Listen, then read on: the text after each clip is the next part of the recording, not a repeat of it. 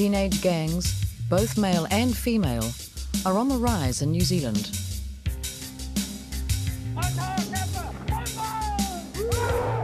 But experts say that with this country's long history of adult gangs, it's no great surprise we now have teenage gang members.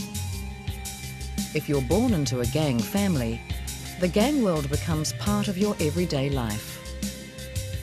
That's been the case for mongrel mob daughters Alexia and Selina. This is their story.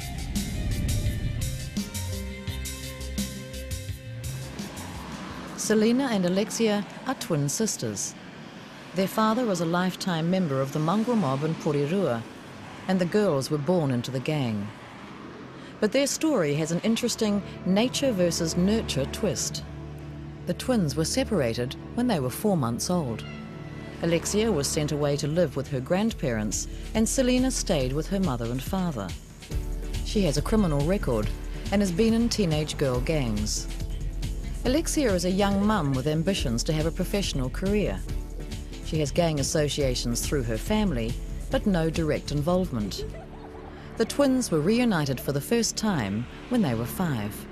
Oh yeah, it was freaky as. That was weird. Yeah, like, oh, what happened? We went back to Waiwaho, that's where my grandparents are from, and we went back there, and then my mum and dad, yeah, my mum and Will and her turned up, and I was playing outside, and then my older brother Will was going, Selina, Selina, and I was like, oh, who the hell are you?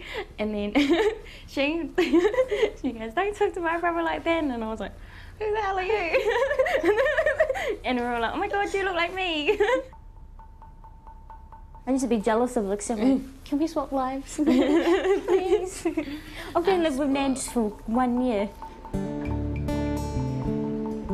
Now she go get another fork out of the cupboard, is that all right?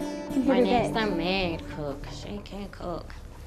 It was hard when Alexia used to leave though. Yeah, that was real hard, especially being twins. You've got that connection.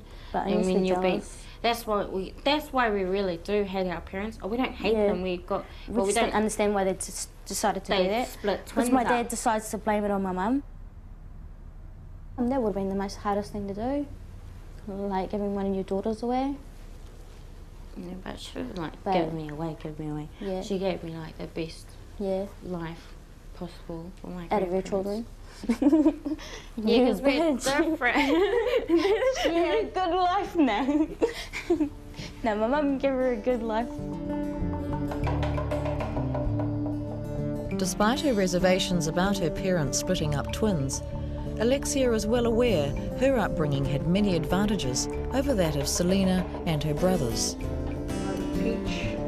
Do you like peach? They've been raised all right, just not enough encouragement. I would say loving.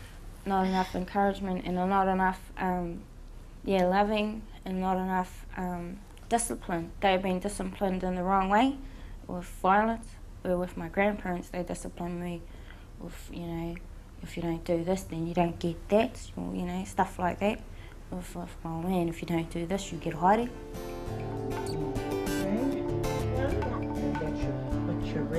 She didn't have our father around her. Our father's influence. Yeah, I didn't even know how to swear until I moved here. Yeah. Straight up, I didn't even used to swear. Was so innocent.